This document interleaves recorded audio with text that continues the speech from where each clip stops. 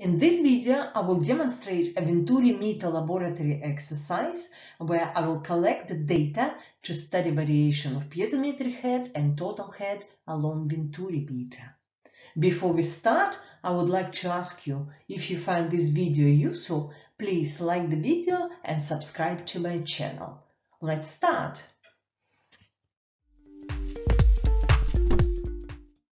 Hello! Today I will demonstrate a laboratory exercise which is flow through a Venturi meter. This is our setup. We have a hydraulic bench. On hydraulic bench, the key elements are pump, switch on and off button, water supply inlet valve, and measuring tape to measure volume. On top of hydraulic bench, we have a Venturi meter itself. Venturi meter pipe, you can see here, consists of three sections. Convergence section, which is reduction in diameter along the pipe, the throat, which is the smallest diameter, and divergence section. Along the pipe, we have piezometric tubes connected, and we will be taking measurements for piezometric tubes from number 1 to number 6. Diameters for piezometric tube for each location along the pipe where piezometric tubes are connected are shown at the front of Venturi meter. So these diameters you will need to calculate the cross-section area.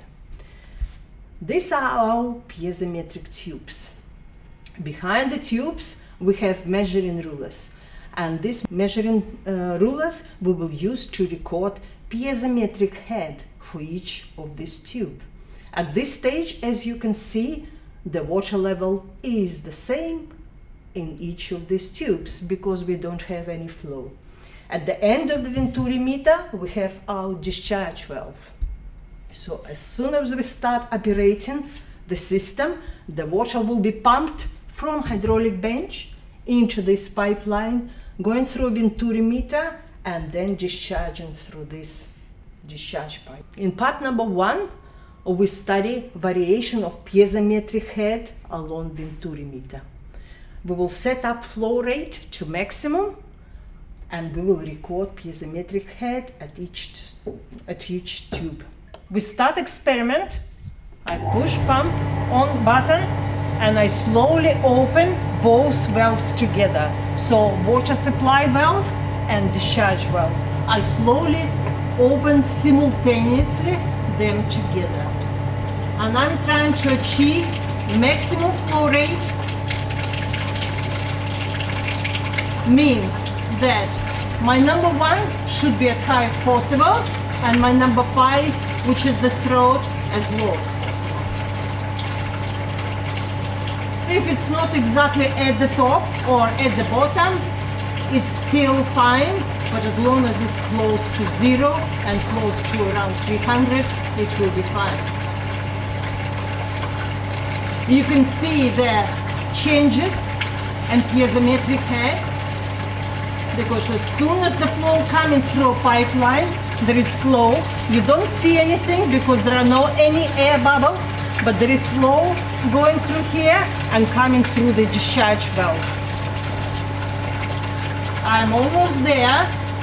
You can see it's going down, that one is going up.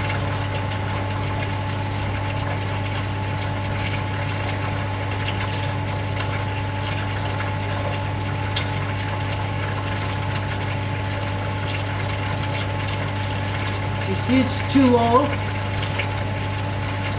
I need to adjust.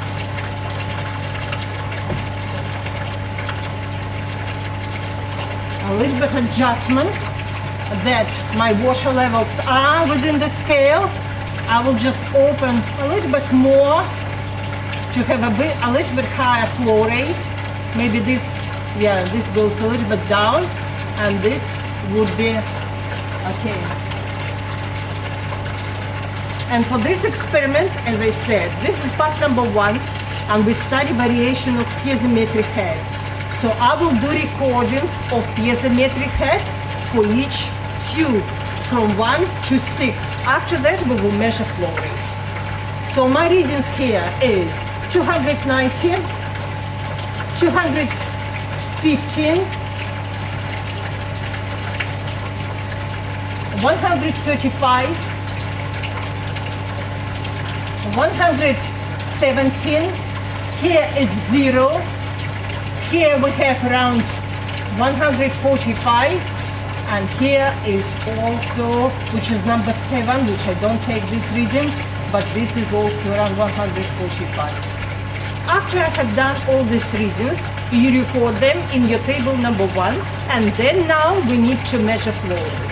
To measure the flow rate, I close hydraulic bench tap. So my tap is here, you can see I close. This is how it's similar like in a sink. You close the tap. As soon as it's closed, the water will start filling in hydraulic bench, inside of hydraulic bench. And the water level here will start rising. This is our measuring tape. I will take measurements from the upper scale because this scale is too short, only from 0 to 6. And I will start recording when my water level reaches 0.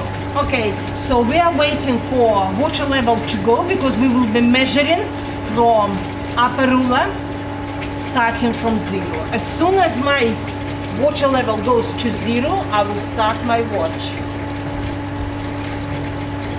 My eye level should be on roughly the same level. So I started the watch and now I have to wait. Ideally, I have to wait for around 60 seconds, which is 60 seconds to have an accurate reading.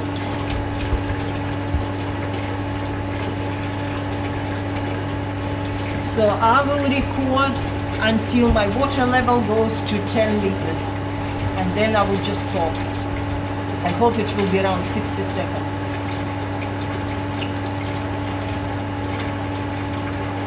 Yeah, it will be probably more than 60 seconds, and it's exactly 10 liters. Probably I can stop now, which will be my stop, and I measured 8 liters. Time it took to fill 8 liters. I just stopped at 8 liters because this is sufficient time. So now my part number 1 is finished.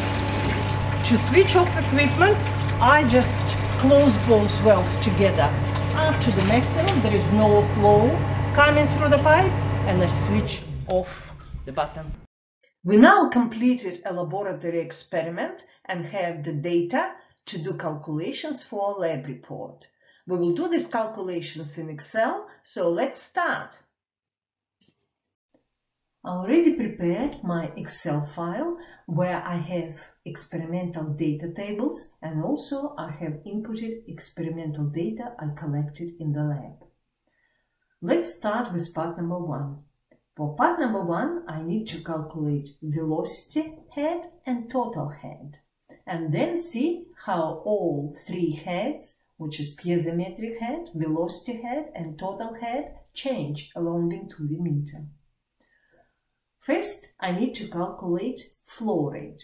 To calculate flow rate, I need to know the volume filled into the hydraulic bench divided by time, or end volume minus start volume divided by time. So I write the formula equal, open bracket, end volume minus start volume divided by time, and I click on time, A6. Now I need to convert flow rate into cubic meters per second. I have previous value in liters per second. To convert into cubic meters per second, I just divide by 1000, because we know that in 1 cubic meter we have 1000 liters.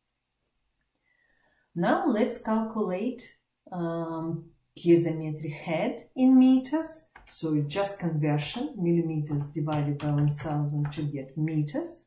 And I just drag it down, or Control D to fill it down. And now we need to calculate the cross-section area of Venturi meter at the location of each piezometric tube. So the cross-section area is equal pi, standard formula, pi, open bracket, close bracket, this is functioning cell, multiply by diameter in power 2. Our diameter is in millimeters, therefore I need to convert into meters. So I open bracket, click on diameter, divided by 1000, close bracket, and in power 2, and now divided by 4. I will drag this down later with all 4 columns together. So I need to calculate the flow rate, velocity. For velocity, I calculate as flow rate divided by cross-section area, or I use continuity equation. So my velocity is equal flow rate in cubic meters per second divided by cross-section area in meters squared, equal, and enter. Now I need to calculate velocity head.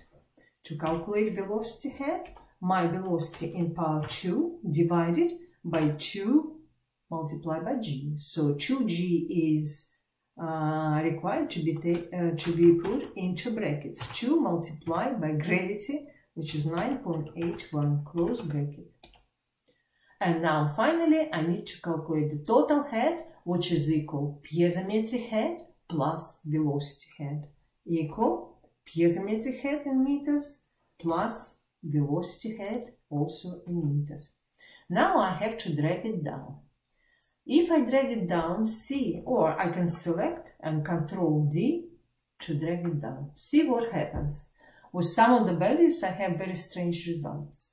And this is because when I calculated my velocity, I took the flow rate from cell E6. However, if I drag it down for next value of velocity, the flow rate is taken from cell E7, and which is not correct. Therefore, when I calculate velocity, I need to fix my flow rate cell. So I click next to E6, where flow rate is calculated, and press F4 to fix it. You can see dollar signs are put automatically when you press F4 in front of E and after E, and then flow rate will be fixed. And then when you drag it down, all is calculated correctly. Now we need to plot variation of piezometric velocity and total heads along Venturi meter. I don't have distances, so I will just use tube number.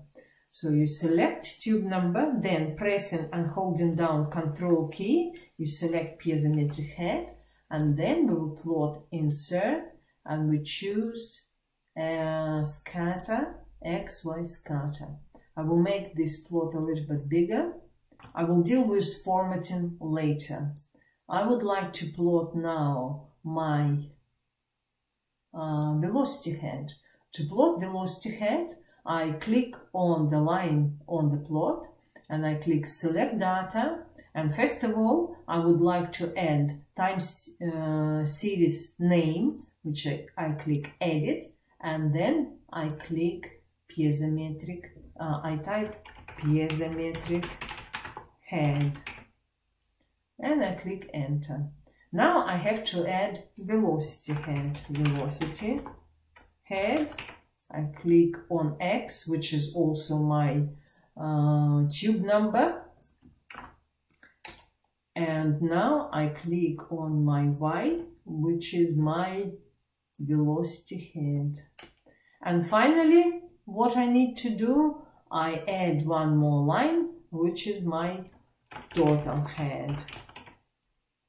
X is the same tube number, and for my total head, this would be the values in the last column, which is my total head. All three heads are plotted. So what I will do, I will make this plot. First of all, I will choose my elements just to make it quicker. Instead of doing one by one, I will just choose quick layout. These are all my labels and also my legend. I can put my legend under the plot, at the bottom of the plot. I need the names and also the plot title. So for name, I will just click here equal, and I will read piezometric tube number, and here I will just type head, because these are all heads, and I need units.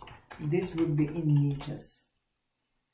And for the title, I will just use variation of heads along Venturi meter, just to make it simple. And this is my plot. I'm not happy how this plot looks like, but to save time, I will just copy format from previous plot. I have already done this plot, so what I will do, I will just copy this plot format and then paste format.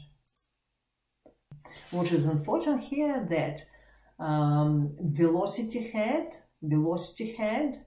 and piezometric head, they mirror each other. So if piezometric head is reduced, velocity head is increased.